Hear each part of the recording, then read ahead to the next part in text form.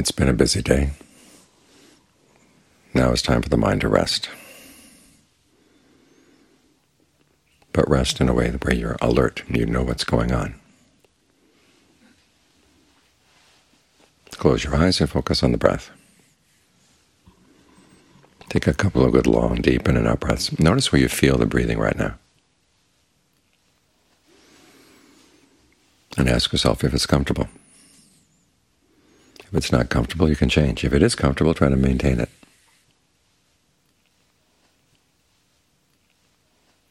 And as that sense of comfort stays, then you can think of it spreading. Let it spread through the arms, the legs, the torso, through your head.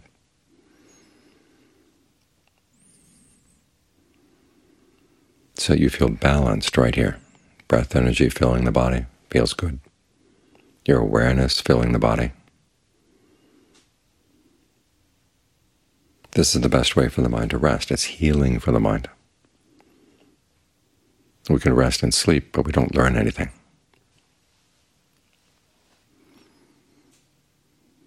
But if you rest in this way, you begin to know your own mind.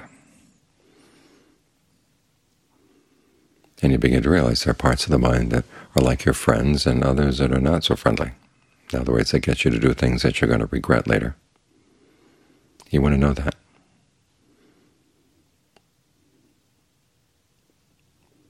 Because when you know your own mind, then you can learn how to solve the problem of suffering. We all come into life. Imagine what it's like being born. You get squeezed through the birth canal. After you've been sitting around doing nothing for a while, all of a sudden you're out in the world where the air is attacking your skin. And you don't have that sense of support and security that you had before. Birth is painful. Aging is painful. Illness is painful. Death is painful. But it's especially bad at birth because we don't know what's going on. We're totally clueless. As the Buddha said, our reaction to pain, on the one hand, is bewilderment. We don't understand. And as soon as we get a sense that there are other people around us, our question is, what can they do to tell us how not to suffer? How can they help? Even before we know that there are other people, we look to our parents. What can they do to help get us past this pain?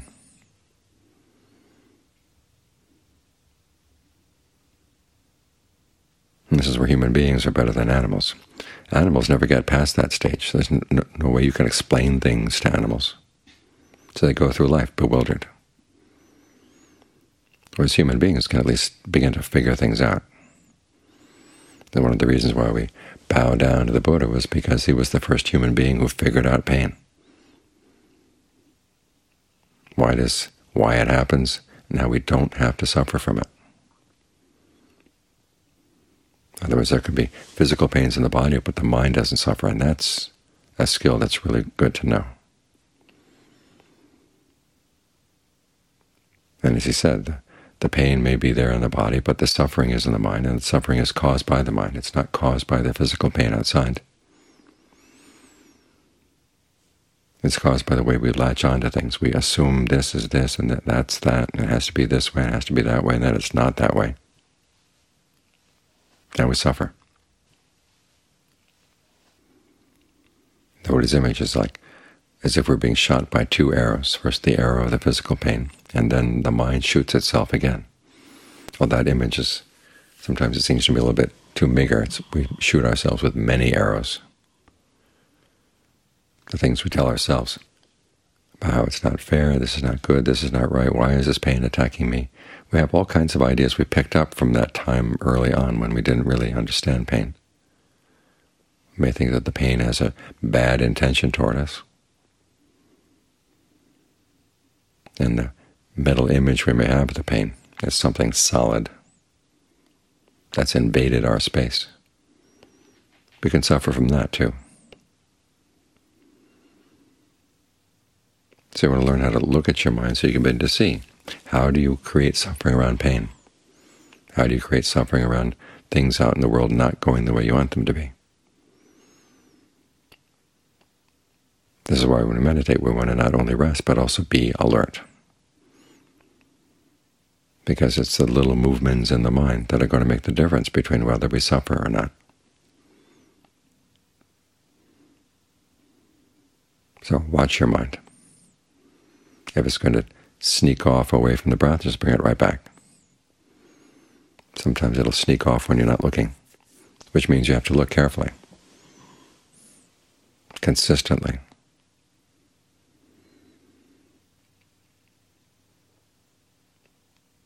Now, one way to stay with the breath consistently is to realize that the breath does have an effect on your health, and it has a general effect on your sense of well-being right here, right now.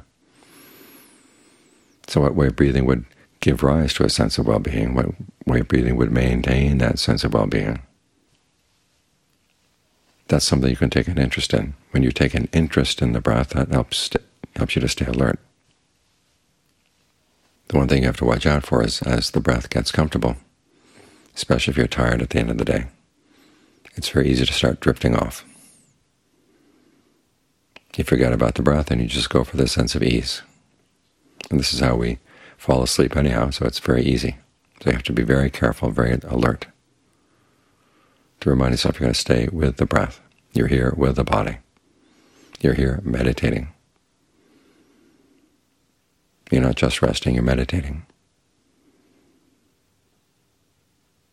And the word that the Buddha used for meditation, bhavana, means that you're developing good qualities in the mind. You're developing your alertness, you're developing your mindfulness, your ability to keep things in mind.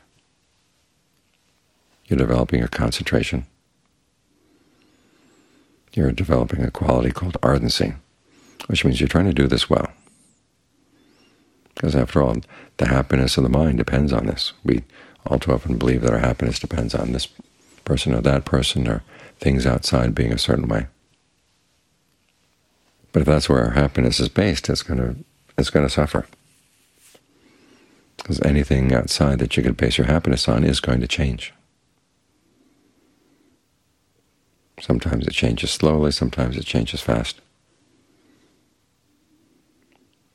What you've got to find is something inside that you can base your happiness on, something you can rely on. And you look at your mind, you say, my mind's not all that reliable right now. Well, you can make it reliable through this quality. It's called ardency.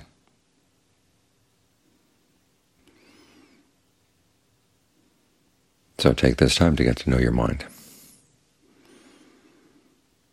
Once you've made up your mind that you're going to stay right here, you begin to see things in the mind you didn't see before, especially the way the mind sneaks off. In the past, we enjoyed it. Sometimes we were miserable by the way our mind was wandering around. But we just accept it. Well, that's the way the mind is. But that's like accepting that you have a dog in your house, and sometimes it's nice, and sometimes it makes a mess on the carpet. If your attitude is, well, that's just the nature of the dog, you're going to have a lot of trouble living with the dog. But if you can train the dog, the dog knows where to go, where not to go, then it's a lot easier to live with the dog. And it's the same with your own mind. Once your mind is trained, it's a lot easier to live together.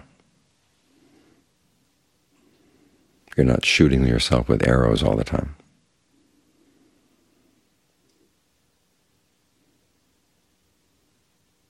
So take this time to get to know your mind,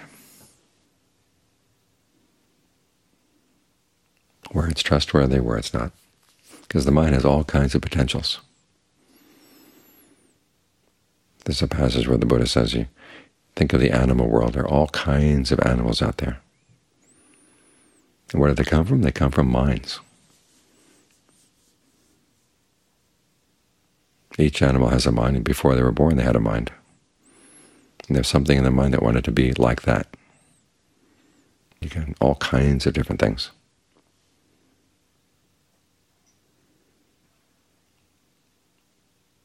So you've got all these potentials in here. And you have to learn which ones are worth following and which ones are not. We sometimes think that animals have things easy. They don't have to figure out anything. They just live by their instincts. But again, they're in bewilderment. They don't know what they're doing. They have a few ideas about what's pleasant and what's not pleasant, but there's nobody to explain anything to them. I know some Zen teachers who say that animals don't suffer because they don't have any sense of self. Well, they do have a sense of self. They defend their territory. They defend their bodies. They hold on really tight. They live in fear. They know they live in danger. And they're bewildered by it. And human beings who don't try to understand the cause of suffering, they're pretty much like animals. They just go by their instincts. Or they pick up an idea here and an idea there, and they patch them together in any old which way.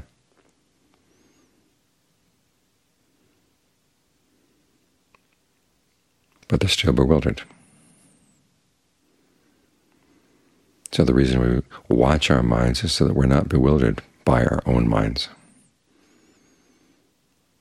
So the different potentials in the mind begin to make sense. In other words, you can begin to see which parts of the mind you can trust, which ones you can't. What good things the mind can do when it's trained that you didn't realize it could do before.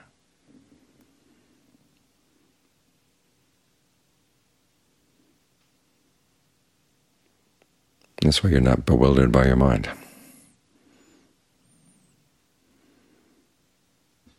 You can be friends with your mind.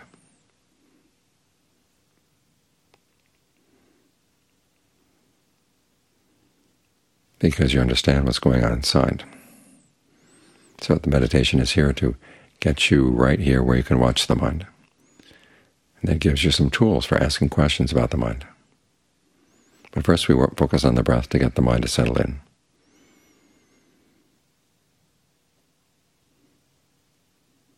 So for the time being, ask questions about the breath. Is it comfortable? Is it not comfortable? Can the mind stay there? This is when the mind comes in.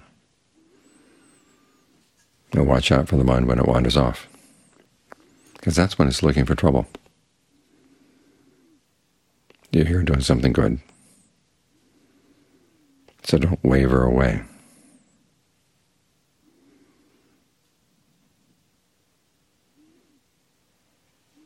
There's one time an elephant trainer came to see the Buddha, and he said, elephants are easy. It's the human beings that are hard. In other words, he said, people could bring him a wild elephant, and within 7 days he would know all that elephant's tricks. In other words, the ways that elephant would try to get out of the training, avoid the training. And the elephant trainer had them all figured out. He wasn't fooled by the elephant. But he said human beings are a lot more complex. So it's no wonder we're bewildered by our own minds, even though we have people to explain things to us.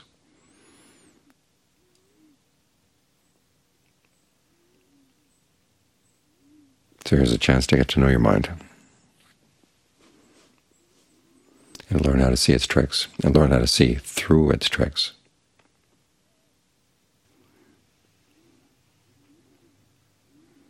And that's how you can bring about some peace and honesty inside. And when the mind is honest with itself, peaceful, it's going to cause a lot less problems.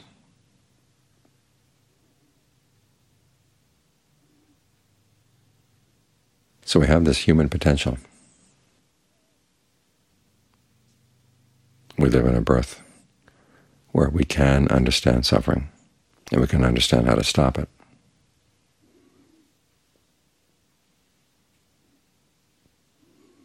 So take advantage of this opportunity while you have it.